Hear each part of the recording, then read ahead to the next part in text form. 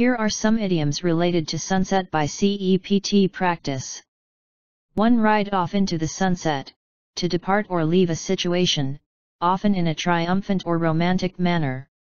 Example, after successfully completing the project, they rode off into the sunset, celebrating their achievement.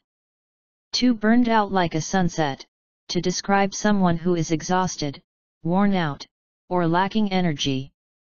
Example, after working long hours for several weeks, she felt burned out like a sunset, needing a break.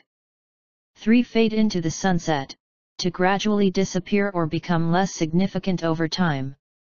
Example, after his retirement, the famous actor faded into the sunset, enjoying a quieter life away from the spotlight.